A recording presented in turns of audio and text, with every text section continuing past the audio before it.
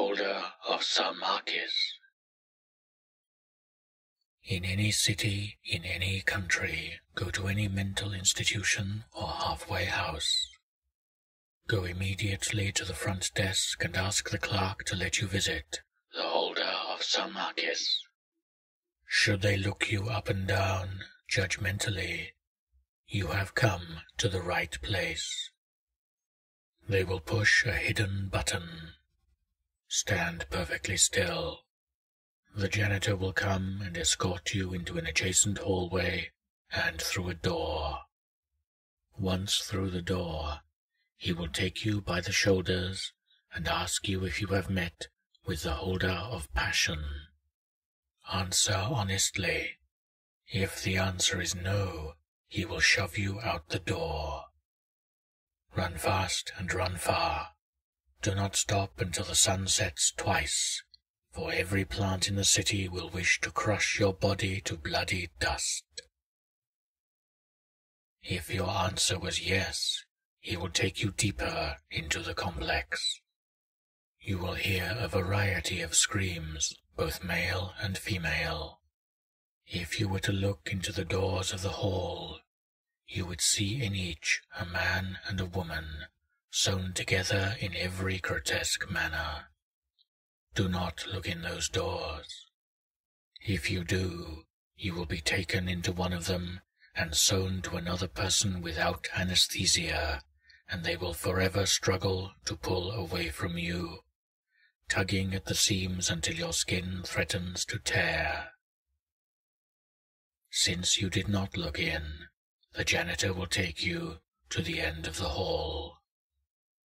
He will take you through another door and take you by the hand. He will ask you if you have met with the holder of innocence. Answer honestly. If your answer is no, he will glare at you angrily and smash your head against the door until your brains cover you. This hall will not allow you to die from this, and instead you will lay there for all eternity, without the ability to move or ponder anything beyond your own pain. If your answer was yes, he will take you down this new hallway. It will appear to wind and twist like a serpent coiled around a cylinder. Do not be fooled. This hallway is straighter than any arrow. Step off the true path and you will fall for all eternity. When you reach the end, he will ask you one last question. Have you met with the holder of the Triskelion? Do not answer. This is a trick, one that will cost you your life unless you discover its secret. There is no holder of the Triskelion. Instead, you must hold up either Object 5 or 13, the Eye of Light or the Shattered Hourglass of Darkness. If you say anything or hold up any other object, even those in the deepest pits of hell will weep for you. He will take you within one final door and lock you inside. This room will be pitch dark and empty, save for the door, a chair, and an antique clock. Sit in the chair and pat your inner thighs thrice. Turn the chair to face the clock, then stand and move the hands of the clock back 4 minutes and 13 seconds. The door will slide away and reveal a hallway different from the one you were in before. This forgotten hallway will appear run down, save for the ivory statuettes of both men and women flanking you along the walls. Though beautifully carved, these statuettes will have their faces racked with the pain of childbirth. Yes, even the male statues will have distended bellies from a child their bodies should never be able to bring to term, and they cannot push them from their bodies. Do not touch these statues. Run now, down to the end of the hall. Do so quickly, for time has begun again, and your window is short. At the end, you will find a chainsaw with a diesel engine. Start it up. Slash and carve away at all the statuettes. Do not let a single one survive, and do not let a single shard of them touch you. If you failed in this, the statuettes will grow to full human height and set upon you, and will do every manner of unclean act to you. When they are finished, you become just as them, forever giving birth, forever defiling, never free. Pray this is not your fate, and you still have time to return to the room with the clock, from whence you came. Sit in the chair and face the clock, but do not let the chainsaw stop running. The clock's gears will fall down, forming a mouth full of gear teeth. This mouth will pucker. Lean down and kiss it. Be sure your eyes are closed and your kiss is passionate. Accept its porcelain tongue in your mouth as you would a lover. If you do not, those same gears will pulverize you slowly.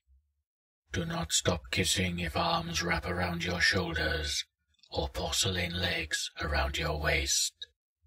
This is the holder of Salmacis. She will appear as a perfect doll woman, a mannequin correct in anatomy down to every inch. All save for a bracket just above her nethers. Do not stare at this bracket. Stare only into her eyes. Only the seeker of holders should have made it this far, she will say. Are you the seeker? Tell her the truth. For the punishment, if you are not, will pale in comparison to the 7 hells visited upon you for lying. If you are the seeker, she will begin to talk. She will tell you of her twin sister, the bride and holder of the seeker.